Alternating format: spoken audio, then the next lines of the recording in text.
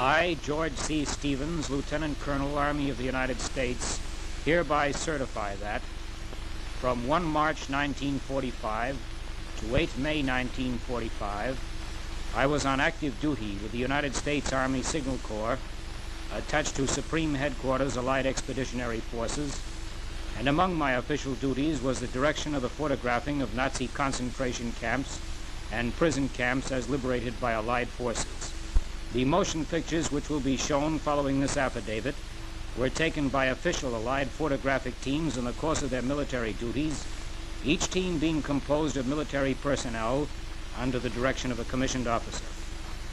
To the best of my knowledge and belief, these motion pictures constitute a true representation of the individuals and scenes photographed. They have not been altered in any respect since the exposures were made. The accompanying narration is a true statement of the facts and circumstances under which these pictures were made. George C. Stevens, Lieutenant Colonel, AUS, sworn to before me this 2nd day of October, 1945, James B. Donovan, Commander, United States Naval Reserve.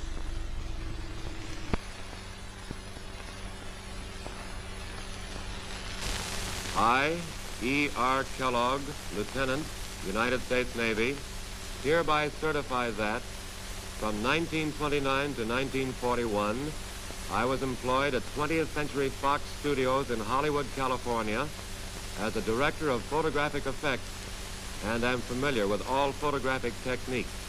Since the 6th of September, 1941, to the present date of the 27th of August, 1945, I have been on active duty with the United States Navy.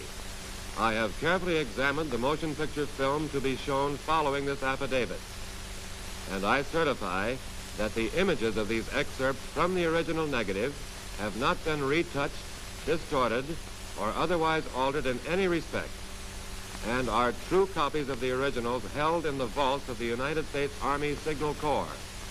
These excerpts comprise 6,000 feet of film selected from 80,000 feet, all of which I have reviewed, and all of which is similar in character to these excerpts.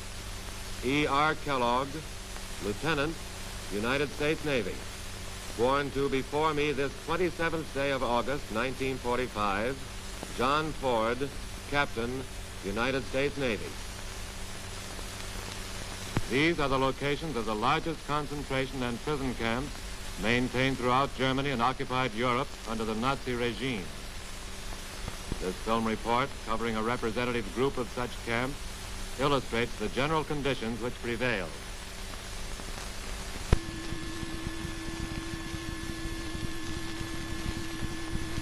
More than 200 political prisoners were burned to death at this concentration camp near Leipzig. Others, among the original total of 350 inmates, were shot down by German elite guards as they dashed from the prison huts to celebrate the arrival of American troops outside the city. The atrocity story is told by the few who managed to survive. They relate how 12 SS troopers and a Gestapo agent lured 220 starving prisoners into a big wooden building at this camp, sprayed the structure with an inflammable liquid, and then applied the torch. Machine guns set up at various vantage points mowed down many victims who ran from the burning building. Some miraculously escaped the hail of bullets, but were electrocuted by the live wires of a fence, which was the final hurdle for those fleeing the flames.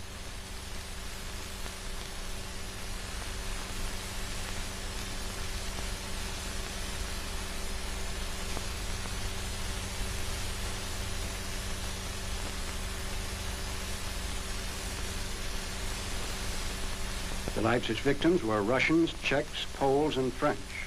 The dead are viewed by Russian women liberated from slave labor.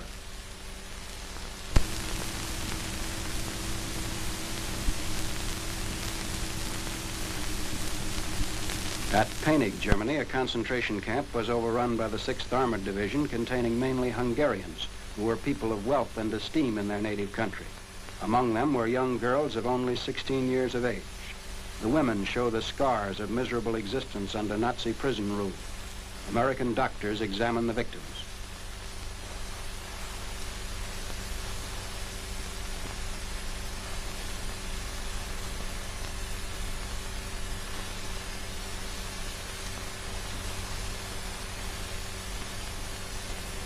Some have gangrenous wounds.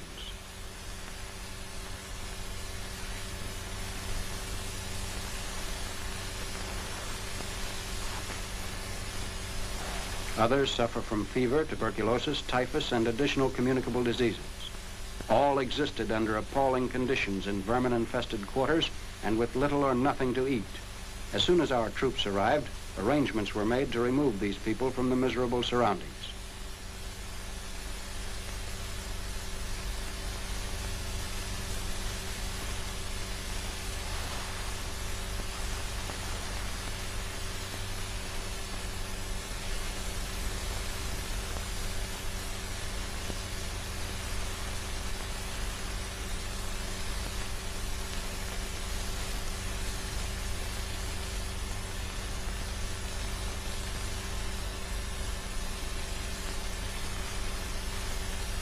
Under supervision of the American Red Cross, the stricken inmates are removed to a hospital which belonged to the German Air Force.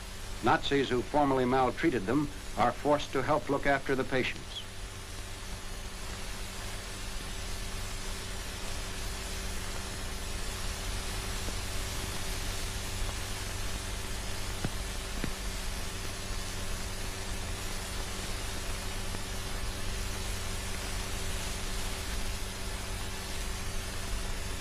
The staff of German nurses is also forced to attend the victims.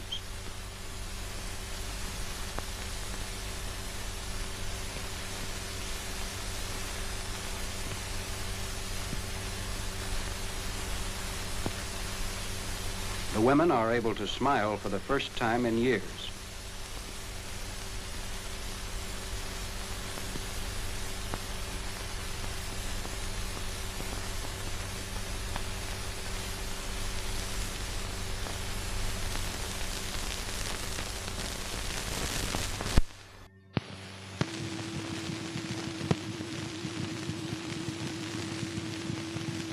At this concentration camp in the Gotha area, the Germans starved, clubbed, and burned to death more than 4,000 political prisoners over a period of 8 months. A few captives survived by hiding in the woods. The camp is chosen for a high command inspection led by General Dwight D. Eisenhower. Also present are Generals Omar N. Bradley and George S. Patton. The 4th Armored Division of General Patton's 3rd Army liberated this camp early in April. The generals view the rack that was used by the Nazis to whip the inmates.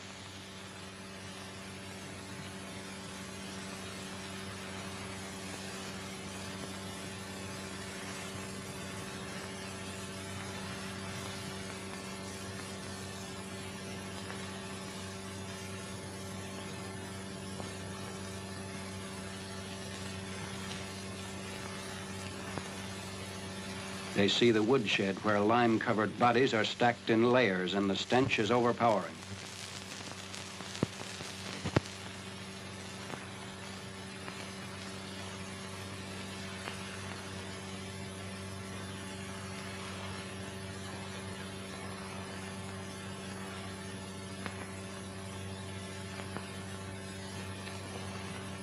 Former inmates demonstrate how they were tortured by the Nazis.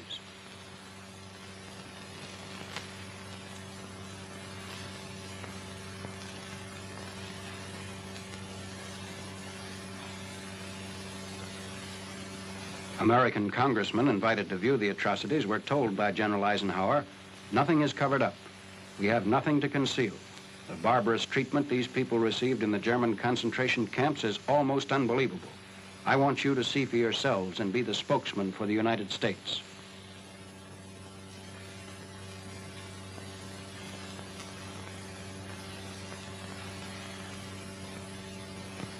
The general and his party next see the crude woodland crematory, actually a grill made of railway tracks.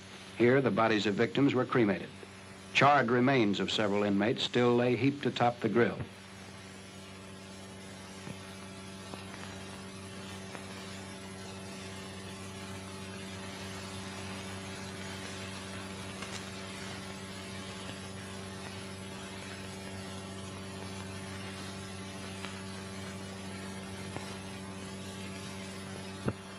Another group to visit the Ohrdruf camp is composed of local townspeople, including prominent Nazi party members. They'll be taken on a forced tour of the campsite by Colonel Haydn Sears, commander of the 4th Armored Division's Combat Command A, which captured Ohrdruf.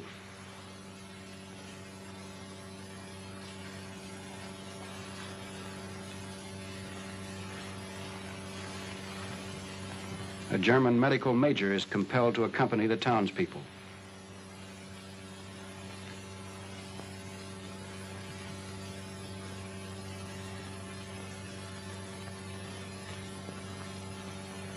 Colonel Sears stands by as the Nazis are informed that they must see all the horrors at the camp.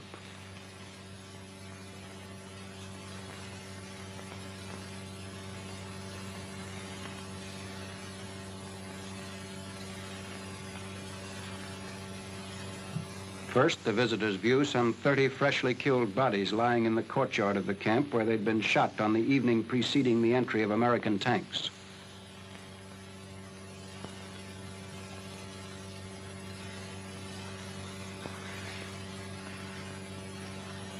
These two are identified as slave labor bosses who maltreated, tortured, and killed their workers.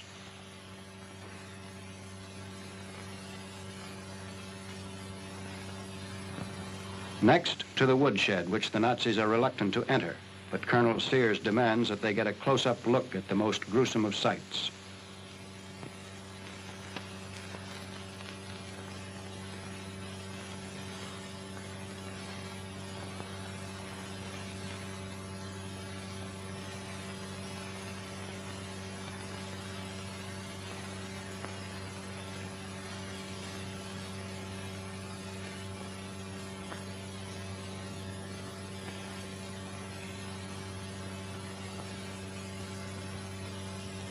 The labor bosses enter.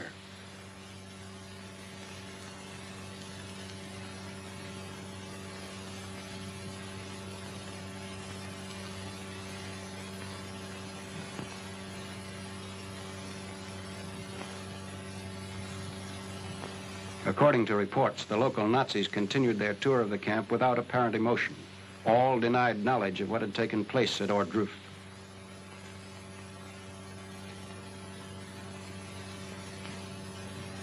They are taken to the crematory 2 miles outside the camp, where the list of the atrocities is read for all to hear. The 4,000 Ohrdruf victims are said to include Poles, Czechs, Russians, Belgians, Frenchmen, German Jews, and German political prisoners.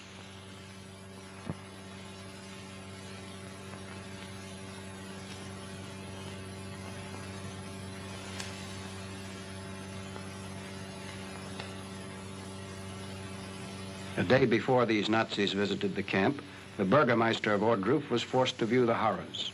He and his wife were later found dead in their home, apparently suicides.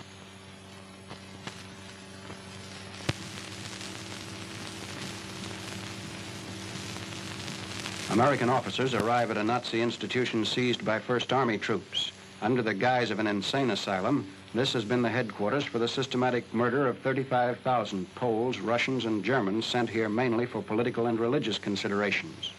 Those still alive are examined by Major Hermann Bolker of the American War Crimes Investigation Team. The townspeople in Hadamar, Germany, called this place the House of Shudders.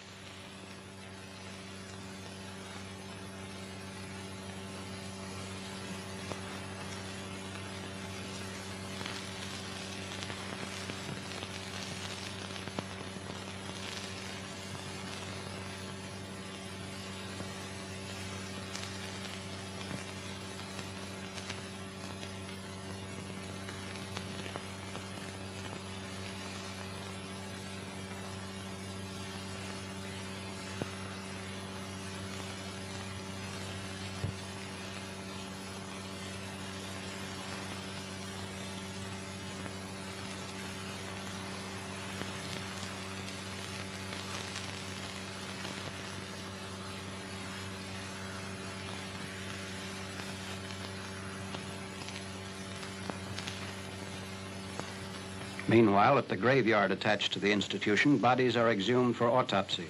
20,000 are buried here. 15,000 who died in a lethal gas chamber were cremated and their ashes interred.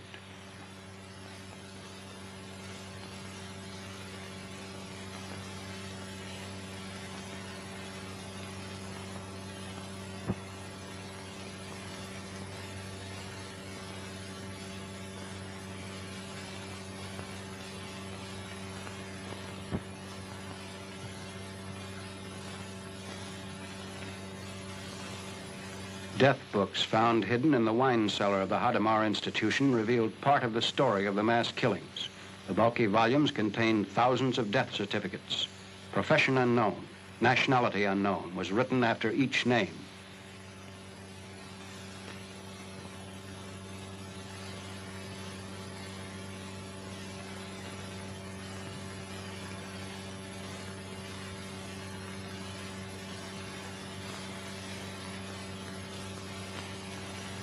The corpses are lined up pending the arrival of WCIT officers.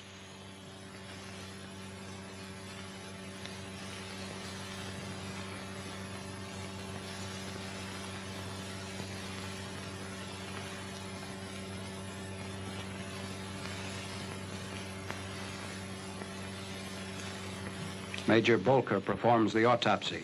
A detailed listing is made of all clinical data.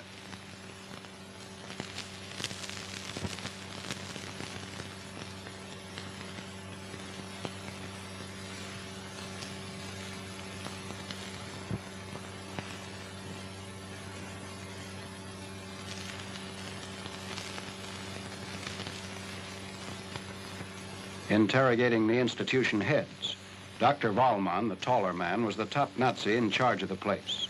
The other man entering the room is Karl Willig, chief male nurse. He admits to killing inmates with overdoses of morphine. The testimony of other witnesses substantiated the fact that morphine was issued at the institution without attempt at making a record. As many as 17 at a time died from the morphine injections. The investigating officers were told that the Nazis never bothered to determine whether a victim may have survived the overdosage. Instead, all were hustled off to the graveyard and buried in piles of 20 to 24.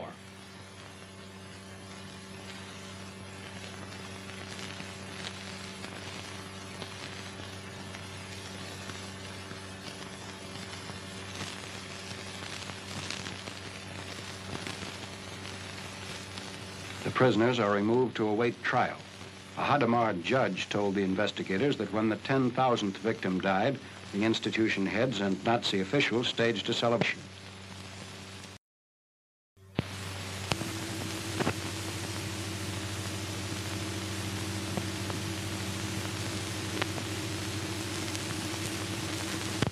This is Breendonk prison in Belgium. It offers evidence of Nazi brutality imposed on Belgian patriots during the period of German occupation.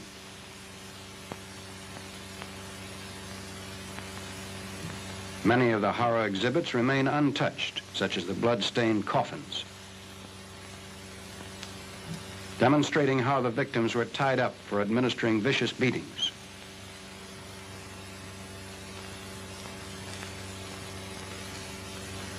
A barbed wire stick was used on the backs of the men.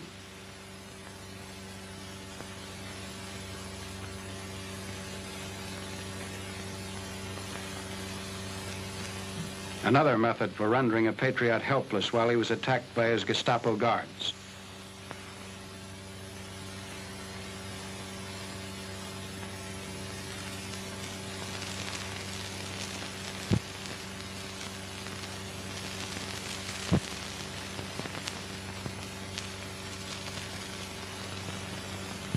The Nazis also would tie a man in chains in this manner and then apply the tourniquet.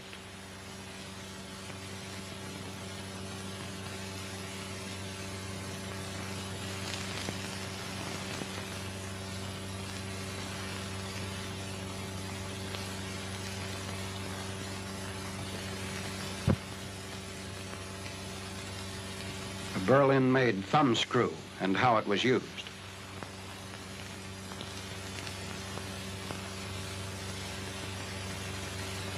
The victim shows scars caused by repeated beatings.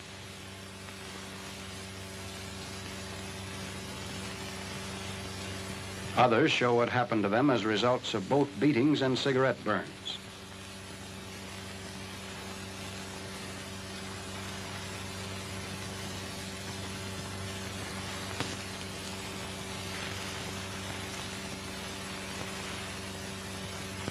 A Belgian demonstrates the manner in which his crotch was split by the Nazis.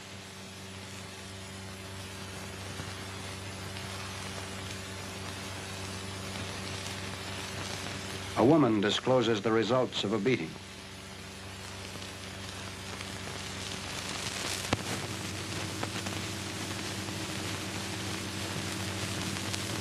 the Harlan concentration camp near Hanover.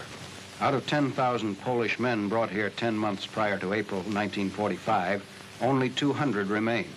Prisoners who could walk were removed before American troops entered Hanover. The others were left to starve and die. Immediate relief was provided for the men with the arrival of a Red Cross clubmobile. The men broke into tears when they were given hot soup, other food, and cigarettes and clothing.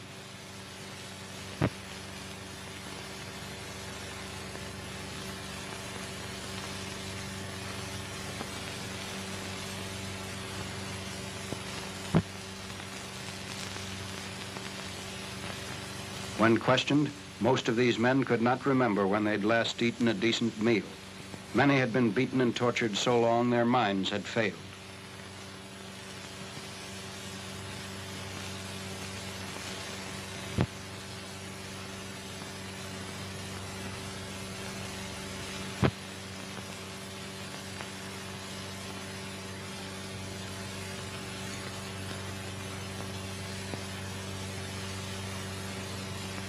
Some of the inmates are too weak to leave their bunks or even eat.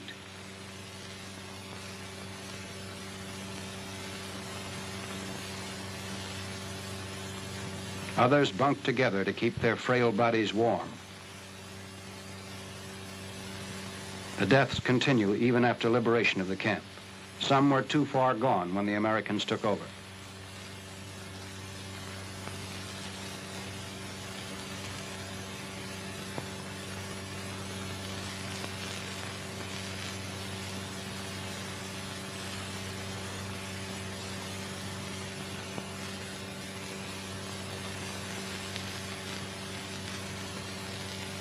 An AMG sergeant checks the list of inmates. The victims relate the atrocity story, and photographs are made for further documentation of the horrors committed at the Hanover camp.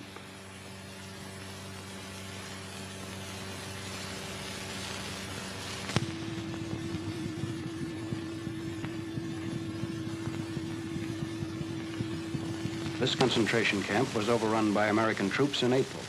The prisoners were mainly Poles and Russians. Maltreated and starved, 1,700 were housed in tents which contained only 100 bunks. While our forces were nearing Arnstadt, the Nazis removed most of the captives. They shot those who were too weak to get away fast enough.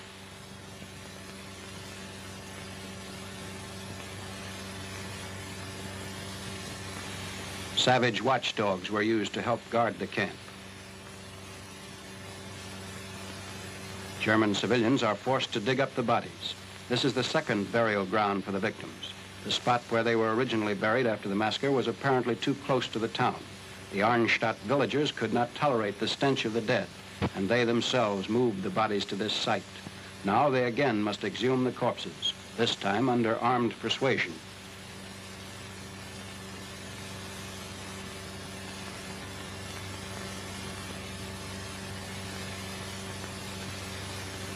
Victims bear the marks of violent deaths.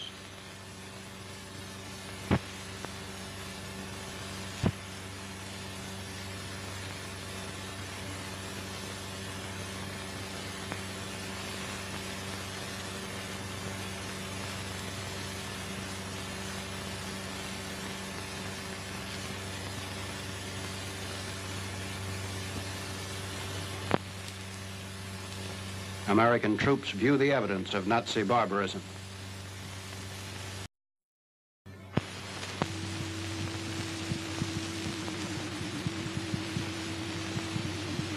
The slave labor camp at Nordhausen, liberated by the 3rd Armored Division, 1st Army.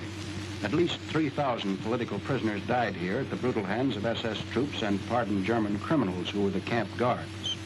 Nordhausen had been a depository for slaves found unfit for work in the underground V-bomb plants and in other German camps and factories.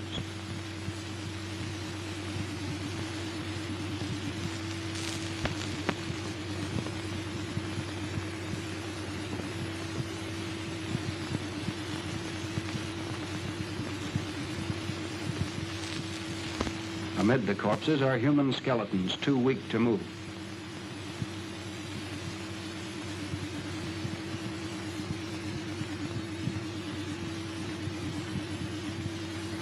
Men of our medical battalions worked 2 days and nights binding wounds and giving medications. But for advanced cases of starvation and tuberculosis, there were often no cures. The survivors are shown being evacuated for treatment in Allied hospitals.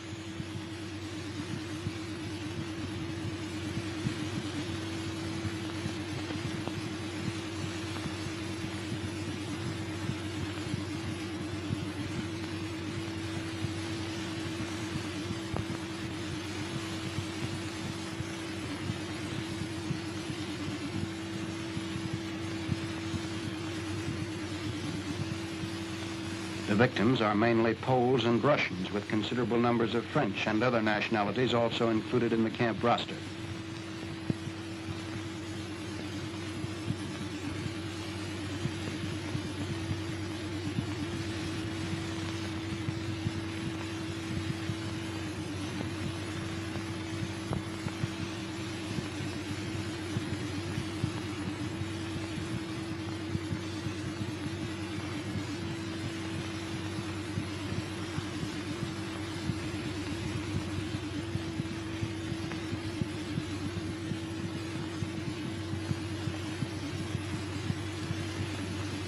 The Burgermeister of Nordhausen is ordered to provide 600 German male civilians who will inter the 2,500 unburied bodies at the camp.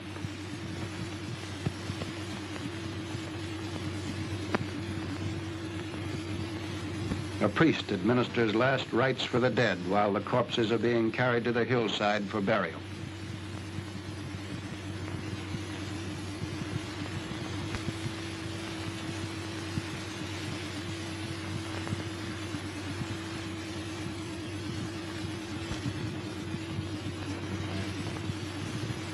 Then the actual burial in common graves of the 2,500 Nordhausen victims.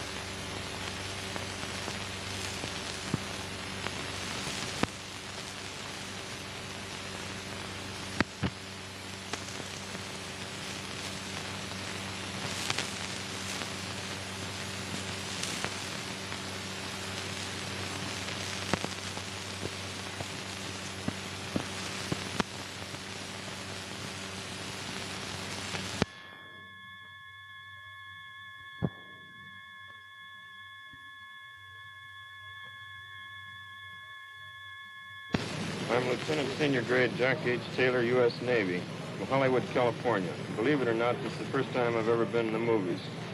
I've been working overseas in occupied countries in the Balkans for 18 months. In October 44, I was the first Allied officer to drop into Austria. I was captured December 1st by the Gestapo, severely beaten, even though I was in uniform, severely beaten and considered as a non-prisoner of war. I was taken to Vienna prison, where I was held for 4 months. When the Russians neared Vienna, I was taken to this Mauthausen concentration lager, an extermination camp, the worst in Germany, where we have been starving and beaten and killed. Fortunately, my turn hadn't come. 2 American officers at least have been executed here. Here is the insignia of one, a U.S. naval officer, and here is his dog tag. Here is the Army officer, executed by gas in this locker. There were How many ways did they execute? 5 or 6 ways: by gas, by shooting, by beating, that is, beating with clubs, by exposure, that is, standing out in the snow naked for 48 hours and having cold water thrown on them in the middle of winter, starvation, dogs, and pushing over a 100-foot cliff. This This is all true, has been seen, and is now being recorded. You got that uniform you have on. This uniform, I came here in uniform, but it was taken away from me, and this was substituted with my number and USA. I have been condemned to death as another American also in this camp, but fortunately the 11th Armored Division has come through and saved us some time.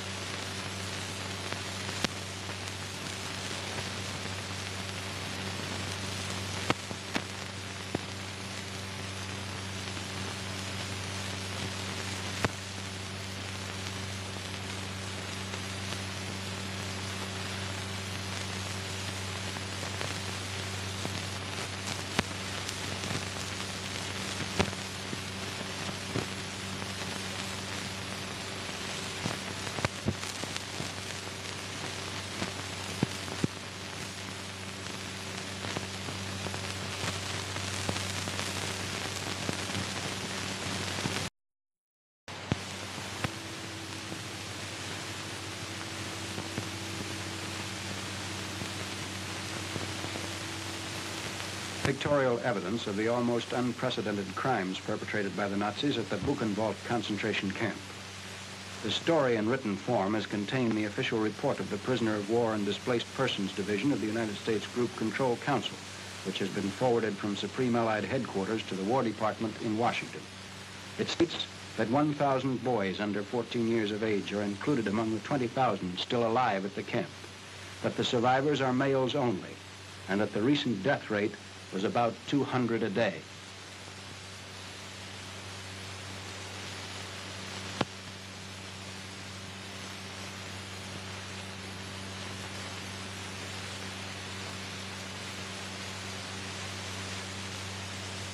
Nationalities and prison numbers are tattooed on the stomachs of the inmates.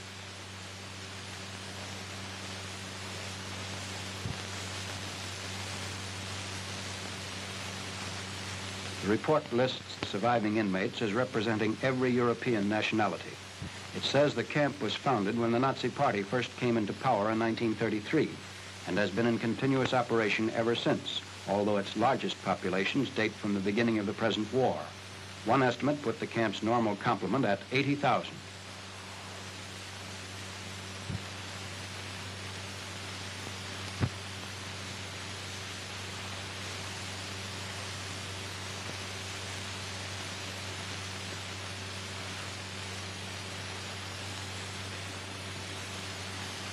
In the official report, the Buchenwald camp is termed an extermination factory.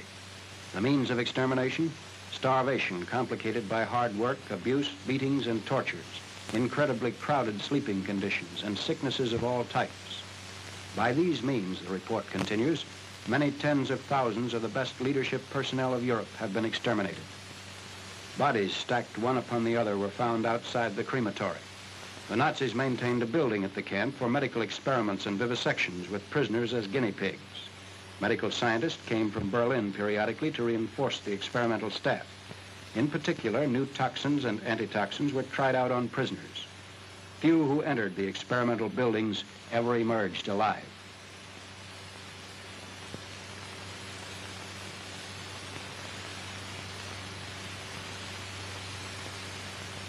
One of the weapons used by SS guards. The body disposal plant.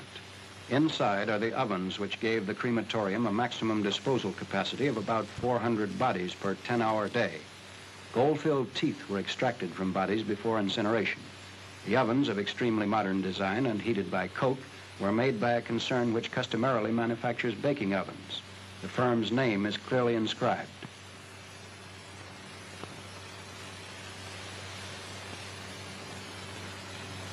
All bodies were finally reduced to bone ash.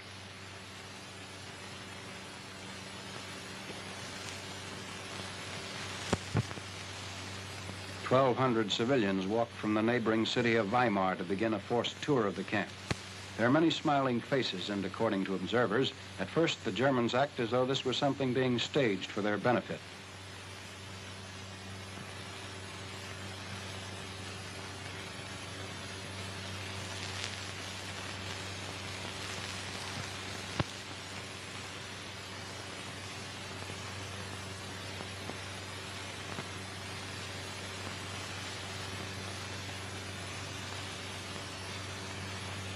One of the first things that the German civilians see as they reach the interior of the camp is the parchment display.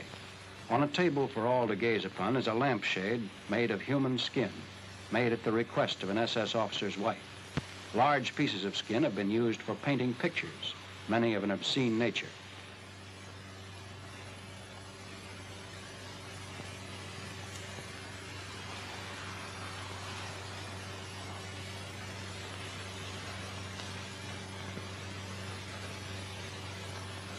There are 2 heads which have been shrunk to 1/5 their normal size. These and other exhibits of Nazi origin are shown to the townspeople.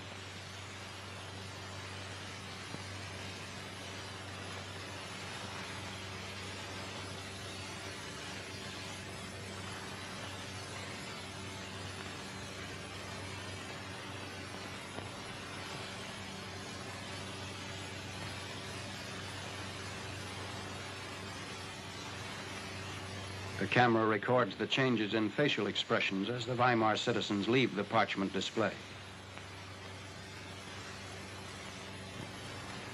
The tour continues with a forced inspection of the camp's living quarters, where the stench, filth, and misery defied description.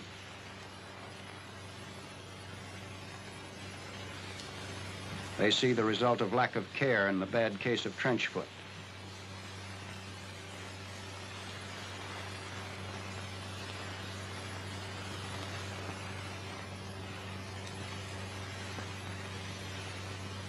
Other evidences of horror, brutality, and human indecency are shown, and these people are compelled to see what their own government had perpetrated.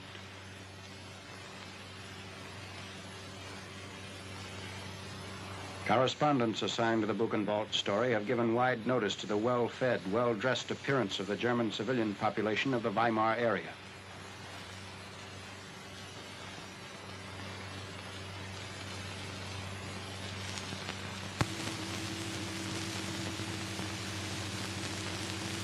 Dachau, factory of horrors. Dachau, near München, one of the oldest of the Nazi prison camps. It is known that from 1941 to 1944, up to 30,000 people were entombed here at one time, and 30,000 were present when the Allies reached Dachau.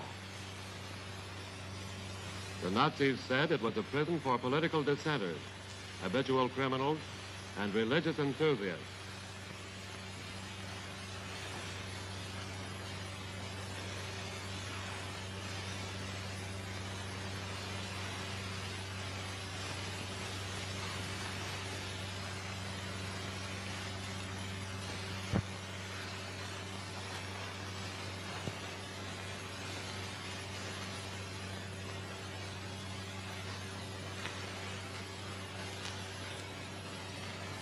When these scenes were filmed, over 1,600 priests, representing many denominations, still remained alive. They came from Germany, Poland, Czechoslovakia, France, and Holland.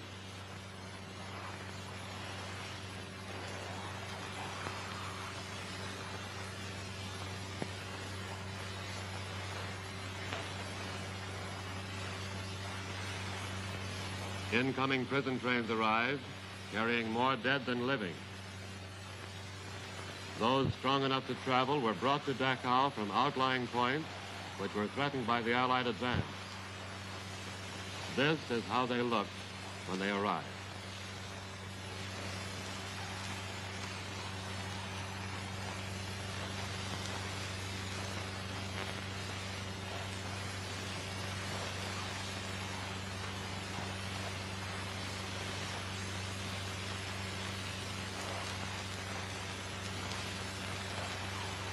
Some survived, and when the rescuers arrived, they administered what aid they could.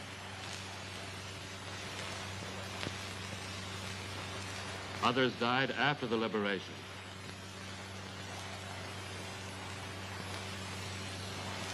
They were buried by their fellow prisoners.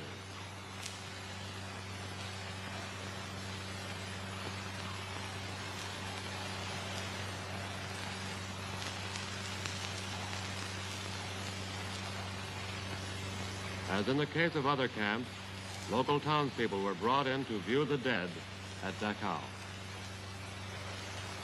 This is what the liberators found inside the building.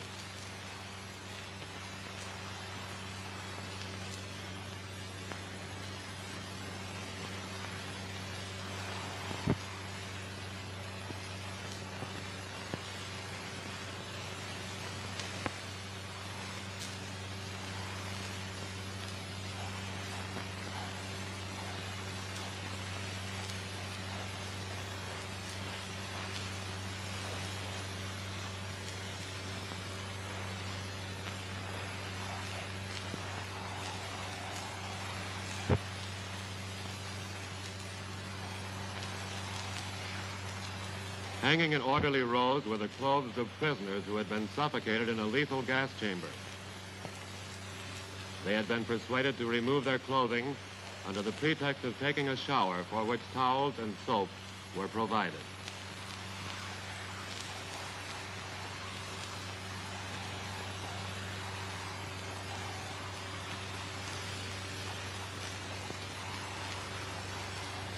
This is the Brausbad, the shower bath. Inside the shower bath, the gas vent.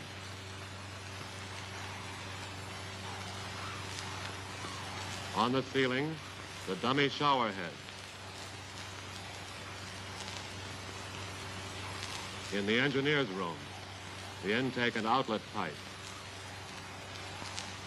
Push buttons to control inflow and outtake of gas. A hand valve to regulate pressure.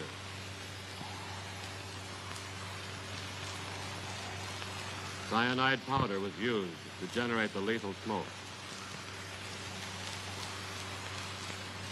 From the gas chamber, the bodies were removed to the crematory.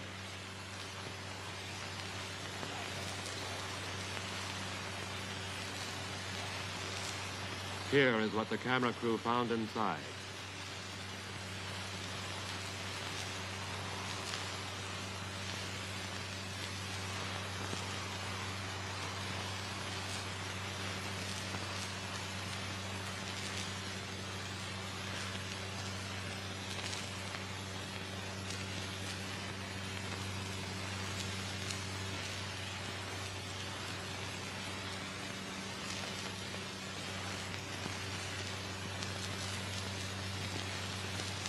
These are the survivors.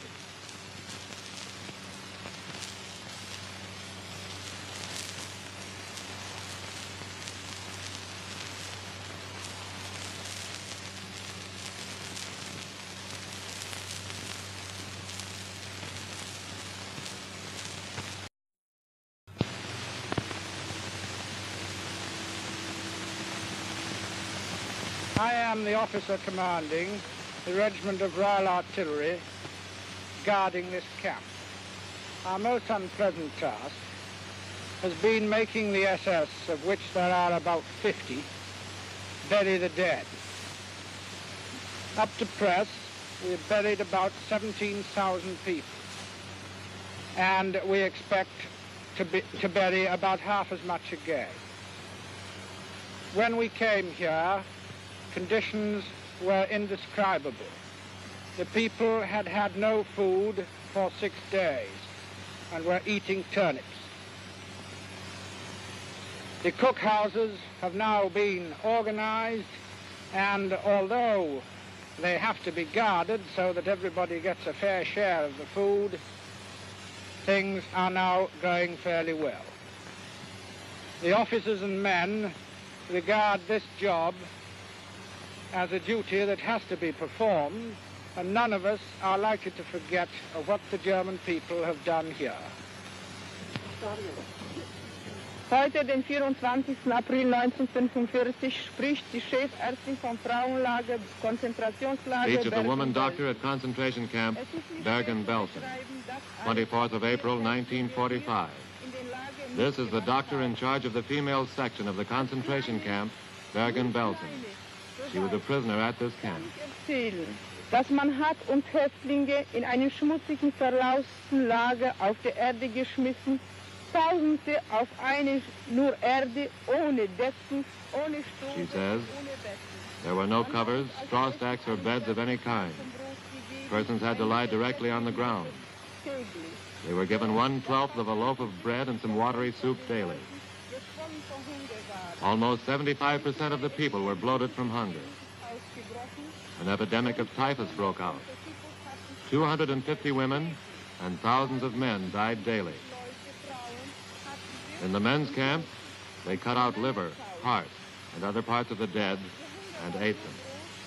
Das bei den Männern haben sogar die Männer von den Toten Leber, Herz und andere Teile des Körpers ausgeschnitten und aufgefressen. Man wollte uns keine Medikamente geben, und die SS-Männer hatten das ganze Jahr aufgesammelt. Essen, welches wurde vom Roten Kreuz für uns Häftlinge geschickt. Und 2 Tage früher, bevor die britische Armee gekommen ist... No medicines were available because the SS men had collected everything. 2 days before the British Army came, the first Red Cross food was distributed. 2 months before, 150 kilograms of chocolate had been sent to the children of the camp. 10 kilograms were distributed. The rest the commandant kept for himself and used it as barter to his personal advantage. Schöne Einrichtungen gemacht. Wir können nur eins sagen, mit uns hat man verschiedene Experimente gemacht.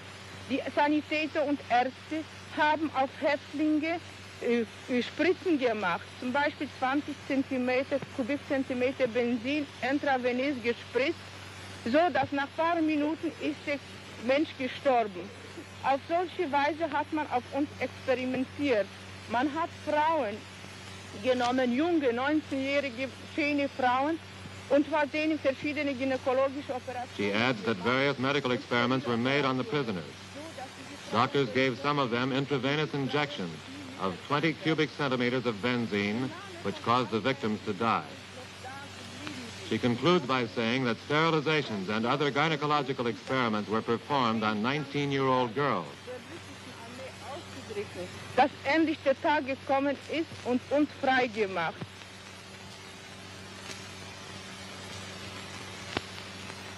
Kramer, camp commandant, is taken into custody.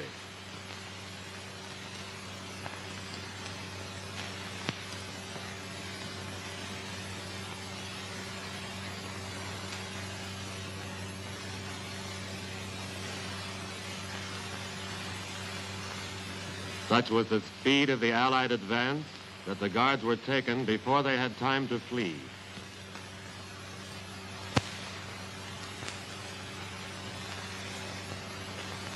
Inside Belsen, the same story: starvation and sickness.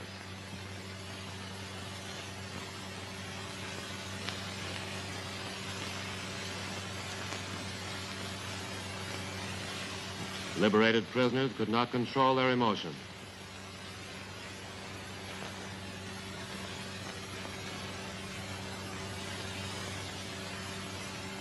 Despite German attempts to cover up, we found these in the open field.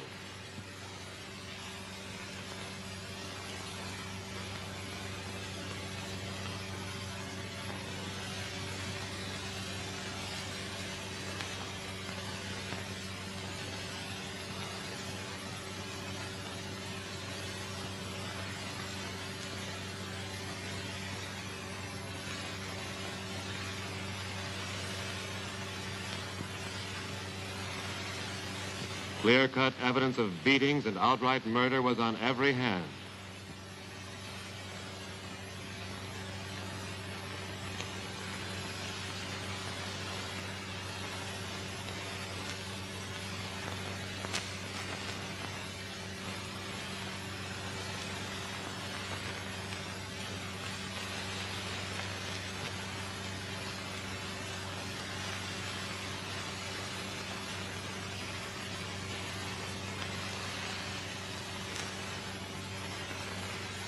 Nameless victims were numbered for records which the Germans destroyed.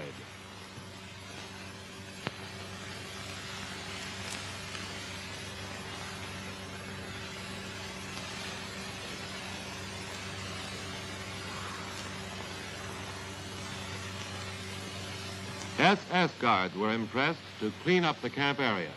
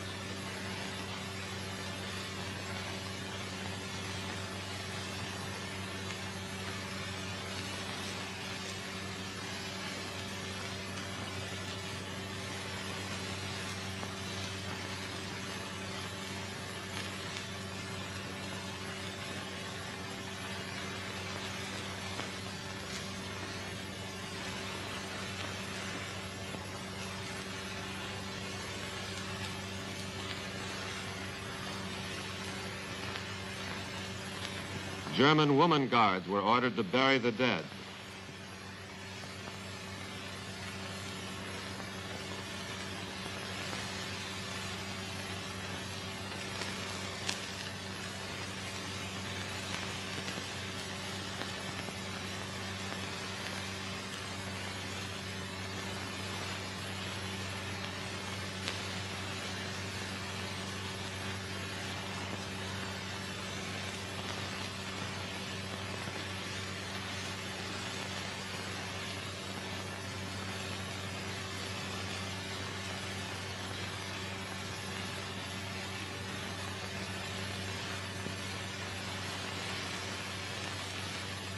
Sanitary conditions were so appalling that heavy equipment had to be brought in to speed the work of cleaning up.